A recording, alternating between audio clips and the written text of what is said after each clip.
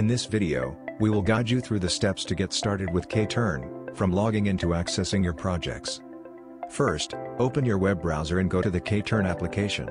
If you haven't signed up already, you won't be able to log in. In that case, you will see an error message saying, "Couldn't find your KTern account." Keep in mind that you can't sign up directly unless you have been invited to a project.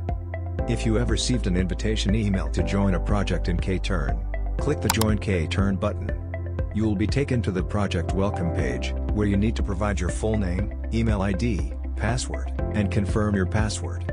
After you submit, a message will confirm the successful registration of your KTern account. Now, log in using your credentials.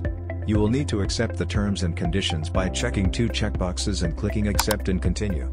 After that, you'll be able to access the project you're a part of in the Home Project Launchpad. Now, let us see how to reset the password, if you have forgotten it.